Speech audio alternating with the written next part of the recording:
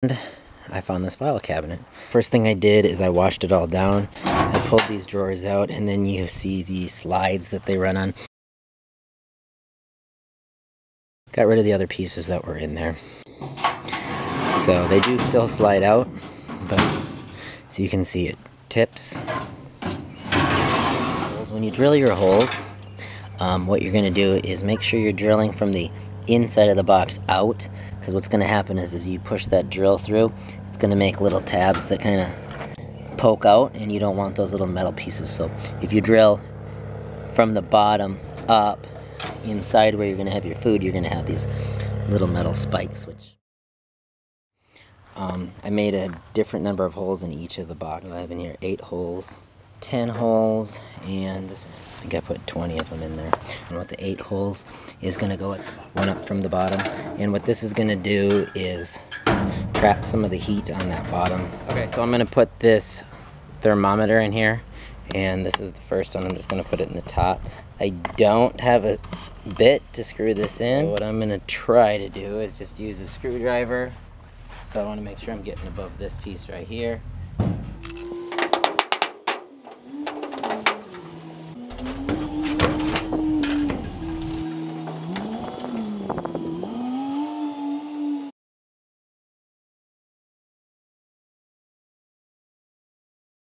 I made these racks. I found some stoves that were being thrown away, and I took the oven racks off.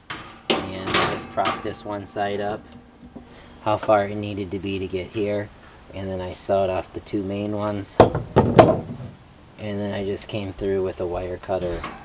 And then what I did is I took this pliers and I came in here and pulled it back, so I have a couple of these that are a little longer so that I can pull them in and out, and then the other ones just fit,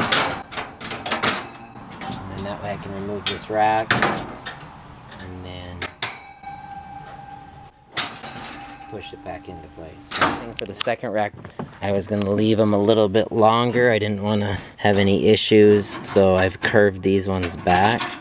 So this one has got longer pieces here. I don't know if that'll work out nicer. And then I also angled a couple of these so that they would go down and actually fit right in there. And I drilled 3 holes next to each other, and then I just twisted it through and broke it. And so then what I did next is I used a screwdriver, and I actually just pounded that down with the hammer until I got through, and I made 1 hole there and 1 in the other corner. There's already a hole in the front, and it's going to be coming through the sides as well, and where the lock mechanism is, there is a huge hole that was lined in plastic, so I pounded that out. I had put a magnet over the top of that so it's not just pouring out of that one spot. Okay, so I'm going to do the first burn. Okay, so what I've done, just so I can get this paint off, I've actually loaded all the drawers. See if I can get this heated up and get that paint bubbled off. So you can see it getting hot here. This second drawer is on fire now. So the top drawer wasn't burning, and then I pulled it out, just boom, instantly, because it was all dried out.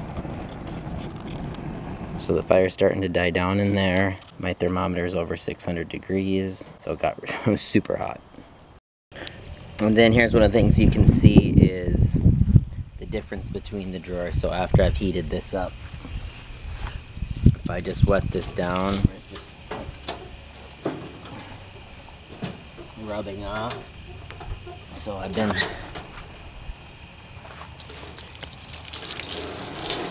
So you can see the difference there. So I'm washing this. I don't want that in the food when I smoke it, so I'm going to clean these all up, and when they're done, it should look like that one right there.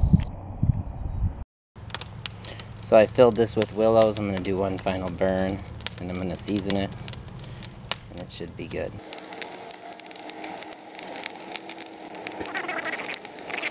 Okay, so I'm seasoning that smoker right now. So I got it all done now. It took me forever, so I didn't want all that cooked in the food, so I really cleaned it. So I just smoked another batch here, and it turned out really good. The pieces are nice and dry on the outside, so I can stack them next to each other. They're moist on the middle. So what I did is, because there's a lot of depth and I was kind of running out of space, I decided I'd cut my fillets in half, and then I ran a little line through them so I could fold them down. And as you can see, they're draped down and they're hanging in. So you make sure you spray the grates with oil, and then we're just going to pull those off. And so you're going to slide. You want to make sure it slides first before you try to pull. And then we'll wiggle that up. And then we'll just go through. And those are really nice pieces. They're dry on the outside. These are perfect.